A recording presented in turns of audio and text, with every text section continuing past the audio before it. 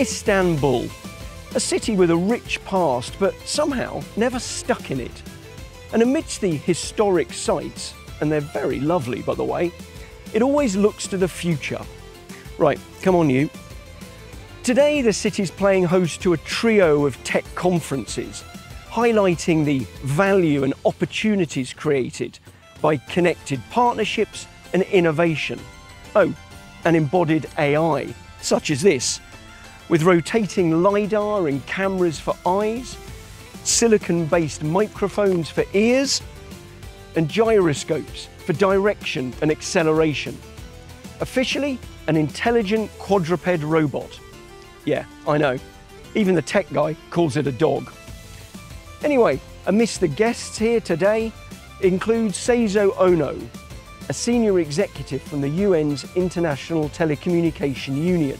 So what's his biggest challenge when it comes to standardizing all these next generation technologies, such as 5.5G and the Internet of Things, across different global markets and regulatory environments?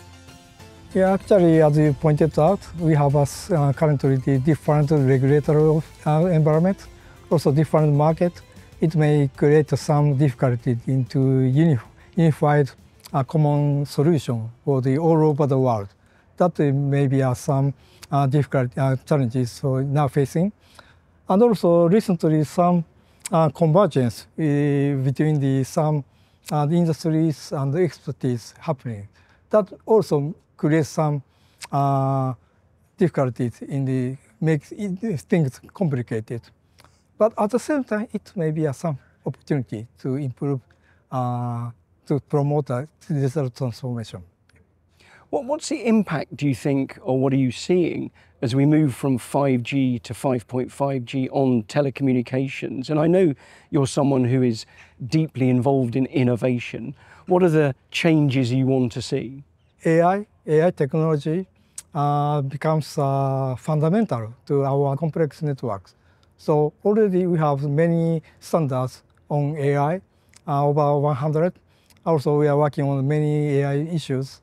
So more toward 5.5G, more AI technology implemented in the standards, and also real actual networks also implement that.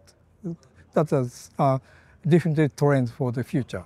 And what's the change you really want to see in that as a result of that AI? Actually, the AI has already implemented in the many different areas naturally.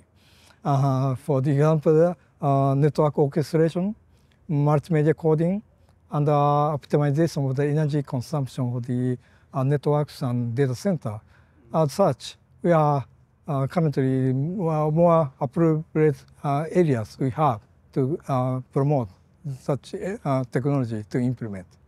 How can developing countries be better integrated into this standardization framework just to ensure that they benefit from all the positives that are coming down the track as well? Yeah, thank you for the good question, because my top priority is the impactful standards. I mean that the standardization value truly becomes valuable only when it's widely adopted in the world, including developing countries. So first, standards must be used, implemented, actually used, deployed.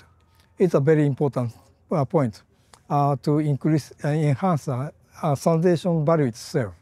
So we have many programs for the bridging the standardization gap. We are providing such programs to the developing countries. We are now trying to help such activities, or also in terms of implementation, industry play a great role to implementing the standards. So we are now very active to increase the involvement of the industries. That's my activity. And I have to ask you, you're passionate about it. Are you very positive? Are you positive about the future for standardization and developing countries being involved? Yeah, of course. We are now trying to encourage people participate in the activity study group meetings. Also, another pillar is for the implementation of standards. We have provided some help to implement the standards in the developing countries.